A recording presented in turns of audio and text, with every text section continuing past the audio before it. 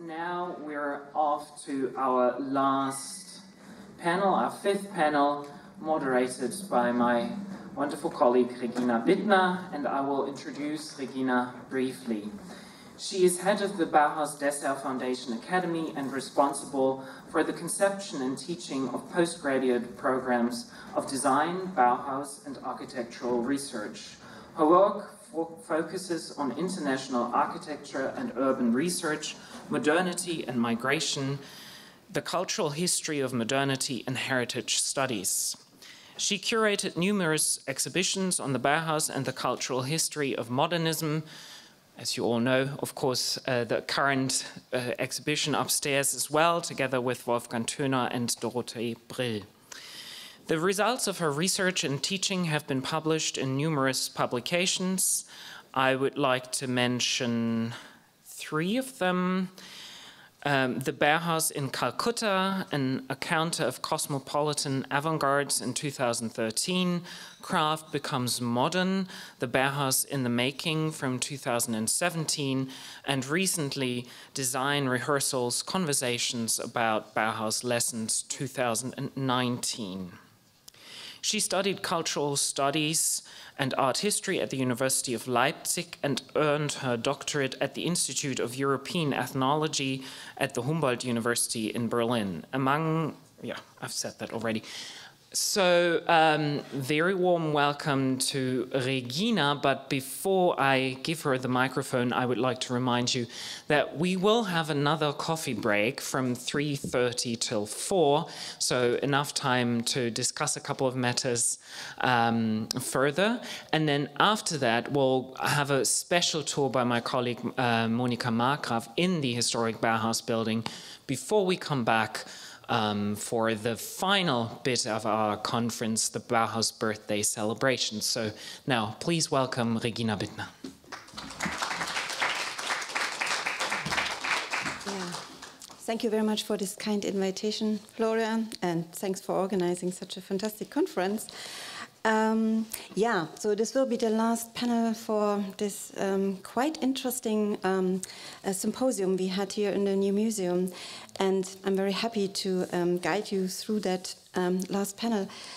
Before we start, as you already realized, it's about the visibility of the global. So in a way, we will certainly trace some of the topics that will be discussed in this last panel back to a couple of questions and themes we have already discussed in the morning, but also yesterday.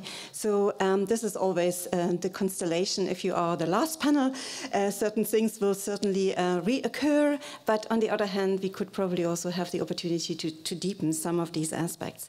Before we start, content-wise, why this is probably we could shed a lens on some additional aspects in this panel. We have to certainly conceive the avant-garde from its very beginning as a cosmopolitan project, and that meant the Bauhaus is one of the cultural articulations as a response already to early globalization conditions. And that meant, it is already hard to say, there is a place and there are conditions and there's a kind of a certain frame of a cultural articulation in a territory, but we should rather conceive cultural articulations as always made out within entanglements, conversations, topics of transfer and exchange. That's what you have discussed already this morning. What is interesting is that since specifically in the centenary, these aspects of the Bauhaus as a transcultural cosmopolitan encounter has been certainly emphasized in the exhibition project Bauhaus Imaginista, and I think a lot of other research and archival works has also investigated this much more in depth, and that's why this is probably also such an interesting aspect from nowadays topics in regard to how do we deal with and navigate between the global and the local under the conditions of the 21st century. And while in the scholarly academia, we have developed concepts to grasp in art history, global history, and architecture history, those kind of dimensions with terms like cultural transfer or entangled histories, or terms like traveling sort of routes instead of routes with double O, conversations, zones of contact. So there are a lot of terms that tries to capture that in the architectural as well as design and art history under the umbrella of global art history. It is rather complicated for the curatorial practice to capture and to exhibit these moments in history. And I think with the Ariadne thread this morning, we got already an idea how to translate something like those stories, his stories, plural histories into a global framework. So this is just to say what will be, in a way, also the scope of our discussion in the afternoon. And now I'm very happy to introduce our first speaker, Zoe Zhang. She is Assistant Director of the China Design Museum. I thought I see already the image of the museum here. She is also the head of the research department at the Art Museum of the China Academy of Art. She has studied art history at the China Academy of Art, and she is currently also working beside her quite busy job at that museum. And I had the pleasure to meet her twice or even 3 times in Hangzhou, and despite this busy job as one of the important curators for that museum, she's also working on her doctorate, on her PhD, which is revolving around the Bauhaus modernism and its Chinese conversations and entanglements. So I'm very glad to have you here, Zoe. And the floor is yours.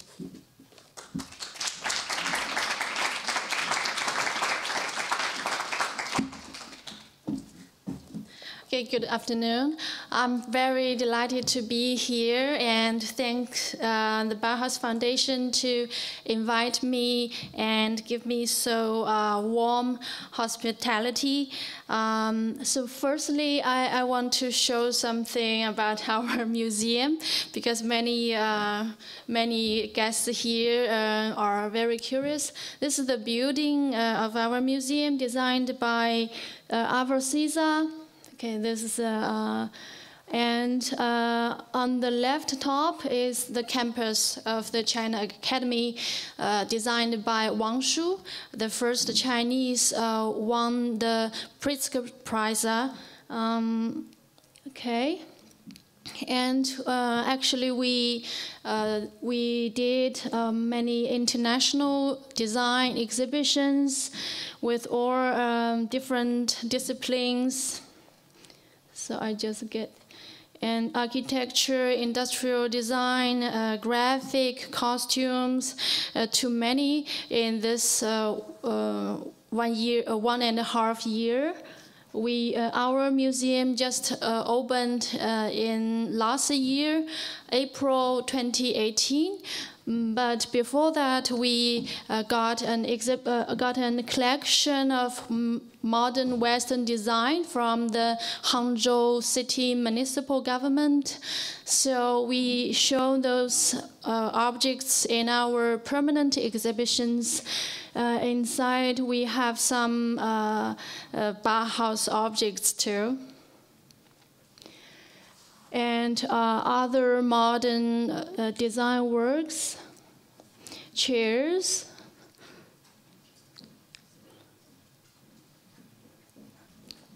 So actually, my lecture today is not about the collection in our museum. It's some new research by me.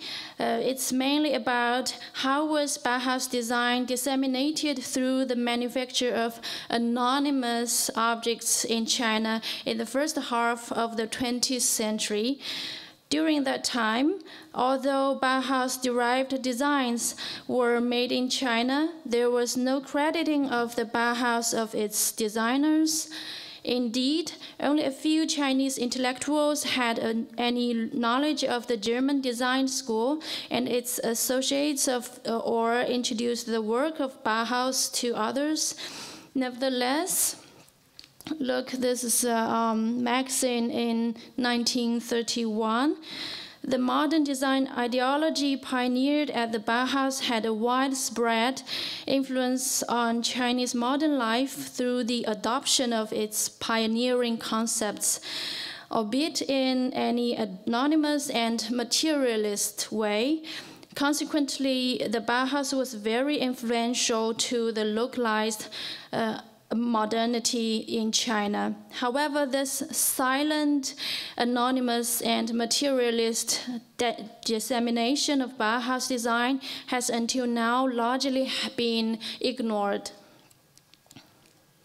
Okay. The work of Bauhaus designers also featured in images from the West that were used in Chinese mass media, and this helped establish the idea of a fashionable Western modern look amongst China's urban bourgeoisie. Meanwhile, tubular steel furniture designed by Bauhaus designers was being imported into China. Soon, Chinese factories began producing similar furniture pieces, directly copying Western modern designs, but at the beginning, while utilizing the same production technologies. Okay, this is my case study on a company, the Daiwalt steel furniture factory. It is a very typical example of the Chinese company producing modernist designs, in which Bauhaus designs were always chosen as representative staple products. Several furniture pieces that had originally been designed by Marcel Breuer were, for instance, featured on the factory's posters or found in its catalogs. Founded in 1923, Daiwalt produced furniture for hospitals, hotels, libraries, banks, and companies in Shanghai, as well as other Chinese cities. Its products were also sold in other parts of Southeast Asia by expatriate Chinese dealers located there. Daiwalt also had organized several exhibitions to showcase the range of tubular steel furniture it produced. This is the view of the exhibition. Daiwalt was not the only Chinese company involved in the production of modern tubular steel furniture. Other manufacturers included the Charles Chang steel furniture factories. It also based in Shanghai. The output of Daiwalt was reliant on imported production materials, namely steel. Correspondingly, its Bauhaus-derived products had to be redesigned in accordance with the Chinese market, which needed costs to be lowered. When one compares the B34 chair found in Tonet's catalog with the Chinese version of this design produced by Daiwalt, some differences are immediately obvious. For instance, the Chinese version eliminates the possibility of the sitter overturning the chair backwards through lengthening the base section on the point 1. And besides, its seat is also deeper, while the fabric materials used for the seat, back and arms were also modified according to local needs and demands. In fact, this is not a unique case of reproducing and improving the Tonet tubular furniture just mentioned by Suzanne and other scholars. Unlike Tonet, which credited its designers by name in its catalog, Daiwalt only stated in the advertisement for its tubular steel furniture that it had been, quote, well designed by famous furniture specialists, quote. There was neither name crediting of the original prototype designer nor the local Chinese designer who had adapted it. This shows that the Chinese entrepreneurs of the time were not really interested in signature design. In fact, the profession of design was unknown in China by the general public during that time, but this is not the only reason of anonymization. The concepts of modern design began to take root and flourish in China through the imitation and improvement of Western-designed tubular steel furniture. Here are a number of its contemporary comments that show how modern design concepts were taking hold in China. For example, quote, "Harmony is essential for design. For structure, harmony means to organize all components holistically. For architecture, when designing interiors and furniture, one must build the relationship between each others." The furniture, quote, "Furniture design principles, the least amount of material used, best dynamic strength," and so many you can see yourself. These homegrown design concepts have much in common with the modernist principles advocated by the Bauhausers. Chinese-made redesigns of existing Western tubular steel furniture followed those principles. As you see, this is a Chinese design, the draft. A lot of the examples of these designs are now conserved in Shanghai by a private collector. Okay, this is the collection. From the late 1920s to the early 1940s, there was a big market for tubular steel furniture in China, examples of which were widely featured in the newspapers of the time. For the Chinese, however, this type of furniture was viewed so highly exotic in terms of material, technology, and form. So, given this, why was it so readily accepted by Chinese consumers during that time? One reason is interconnection between the steel industry and then government's preparations for war. From the mid-1920s to the end of 1930s, in order to get ready for the outbreak of hostilities, the Chinese Nanking KMT government acquired a lot of military materials and technological raw materials from Germany. In turn, German industrialists promoted Germany's modern manufacturing culture through what was termed industrial diplomacy. The Chinese realized that the manufacturing capability of their steel industry was the most vital element for winning a modern international war.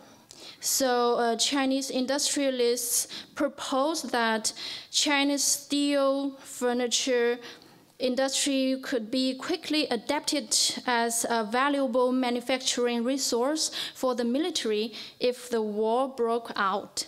Conversely, it was argued that the manufacture of steel furniture could help mitigate overcapacity within military industrial production during peacetime.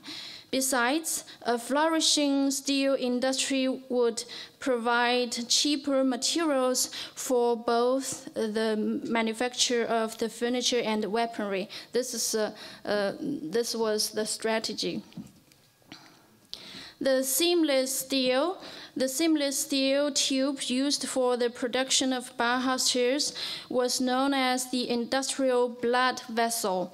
But China's factories were not then capable for mass producing tubular steel until 1953. As you see, Chinese then were so happy to have the first factory of the mass production of the steel in 1930s. However, Daiwalt managed to acquire the technologies for producing seamless steel pipe, but only in a small quantity, as well as the capability to chrome and nickel plate this new wonder material. Therefore, promoting tubular steel furniture made by Chinese manufacturers would not only boost national self-confidence, benefit the nation in terms of providing well-designed, well-made, inexpensive furniture to the people, but also strengthen national defense and economic security. Another reason for the widespread acceptance of tubular steel furniture in China was the Bauhaus products. The Chinese version quickly became identified as typical, quote, domestics. It means domestic goods within China. In fact, the Chinese idea of a domestics movement was influenced by similar initiatives found in various Western economies, also Japan, but was especially inspired by the Zhang für Industrie in Germany. Such movements were nationalist and patriotic in spirit, and many of their members supported revolutionary political groups in China. So the role of the Bauhaus within Western design is very intriguing under such situation. The domestics movement was intended to develop and expand national industry, and as such was promoted by the KMT government and various NGOs. In order to differentiate domestics from foreign imported designs or local wares made using traditional crafts, the term domestics was used specifically to refer to the modern manufactured products made by Chinese companies. According to the Provisional Standard for Domestics Act passed by the KMT government in 1928, the Bauhaus, quote, Bauhaus steel furniture produced by Daiwalt was deemed legally real domestics type product because it was made with Chinese capital and by Chinese workers, technicians, and managers. Was there a problem about copyright? Yes and no. The practice of creating improved imitations and the behavior of copycat foreign trademarks both existed in China, but they are different. The Chinese lawmakers tried to distinguish the two types of practices. In 1902, while Zhang Zhidong, the reformer and minister of Qing dynasty, was compelled to negotiate patent rights with Western countries, mostly America and Great Britain, he claimed that there was a great gap between China's industrial capacity and that of the West, so it was not fair to directly apply the Western law of patent in China. The Chinese government, therefore, would not forbid imitation or learning from the West per se, while it still protected certain trademark rights. With regards to this, terms of patents could be shortened and also considered as provisional. That's why the act called provisional. So as a strategy for buying time for China's industrial growth, this policy was compatible with international conventions in the long run, and the Western countries accepted This strategy lost it and had been adjusted throughout the first half of the 20th century in China.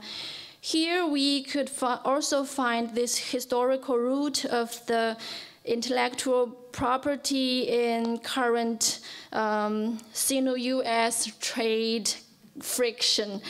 This strategy confronts China with challenges and crises either at home or abroad. So actually China now is trying to change the old strategy through severely penalizing the copycatting and academic fraud. As a consequence, those anonymous Bauhaus products were presented as legally compliant domestics at trade fairs and in publications, were even introduced into China's rural market through traveling exhibitions. Some women's magazines and children's books also published relevant photographs or illustrations of Daiwo's products. The appeal of these modern industrial goods was widely promoted for social and political benefit, yet the culture and aesthetics of these products were far remote from Chinese tradition. Could they have been really widely accepted by Chinese consumers? Thanks to the domestics movement, alongside the related better homes, quote, the better homes, and new woman movement, urban residents gradually came to accept the modernist aesthetics represented by Bauhaus-inspired designs. Meanwhile, these modern objects became potent symbolic icons of the new family and the new woman. The discussion that focused on improving Chinese homes began in 1910s and was related to marriage policy, female rights, co-education, and wider family education. The movement mostly concentrated on the art and science of family dwellings and advocated making domestic interiors, quote, clean, austere, and artful. Around this time, many images of Western residences, which often featured Bauhaus tubular steel furniture, were published in magazines. The Better Home exhibitions, look, this is the opening picture, that were held twice in 1935 and 1937, respectively, which were dubbed as, quote, the museums for modern homes and commercial art and crafts, quote. Their exhibitors included, among others, Daiwo, the Deutsche Werkstätten, Siemens, Richard Pollock's modern home design studio. While admiring the exhibition, the Chinese visitors had been worrying about the cultural colonization in the meanwhile. Despite the ambivalent attitudes, Chinese people not only gradually accepted the lifestyle and aesthetics of the West, but also generated their own modern concepts. Those concepts coincided with the ideas of Bauhaus, which were to unify art and technology, to act with sense and reasoning, to truthfully use materials, and to design for ordinary people.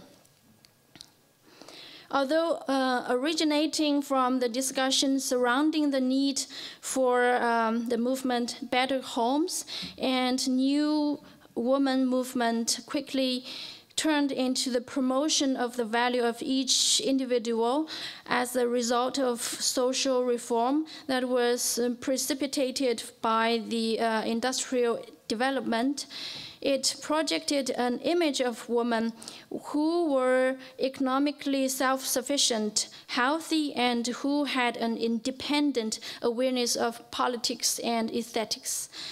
A typical example of this being the female characters found in the New Woman movie of 1934. This is the movie 2. You can see the tubular chair. As the embodiment of the new woman and their new lifestyle, many film actresses advocated modern aesthetics. To this end, they were shown using more utilitarian, simple, functional designs instead of Art Deco furnishing to avoid the criticism of material extravagance. As you see, Xu Lai, the actress, she was very famous in 1930s, and this is her room. On the other hand, they had to choose domestics to express their political consciousness. According to the picture, those objects had many differences with the original one. So I think they are the Chinese version. And as such, the anonymous Bauhaus furniture made by Chinese manufacturers was seen to be their best choice. Following those female stars, ordinary Chinese women preferred to take photos with the furniture of Bauhaus design, and those anonymous Bauhaus furniture often featured in posters and calendars. More than anything else, the promotion of domestics, the provisional patent policy, the industrial strategy, the lifestyle reform, and the New Woman movement, all of them revealed that the Chinese at that time were struggling between colonization and anti-colonization, tradition and modernity, nationalism and internationalism. When China was confronting the Western colonialism of politics, economics, and culture, it was the only way to make modernizing reforms to attain justifiability in China by locally co-opting modernity. Modern technology, aesthetics, and policy reform had to be disconnected ideologically from the West through anonymization or reinvention, or you can call it improvement, so that they could then acquire a distinctive local identity and thereby achieve widespread acceptance in China. Actually, the story has another part after 1953. Since China had changed its economic system, everyone knows this history. So despite the opposite ideology and regime with the West, a lot of industrial architecture and workers' apartments had been built with modern prefabricated technology in 1950s and 1960s. Chinese architects adopted the Bauhaus principles on the design of interior and furniture. Among them, there were the Chinese students of Bauhauslers. This cantilever, you can see, even featured in the catalog of the industrial achievement of PRC in for its first 10 years. It's very official propaganda catalog. There are only 2 photos of the residential interior design published in this catalog, and this is the one of them. However, the name of Bauhaus was still nearly anonymized during that time, but because of very different reasons. Okay, but this is too long, another story, so I think I will stop here. Thank you very much.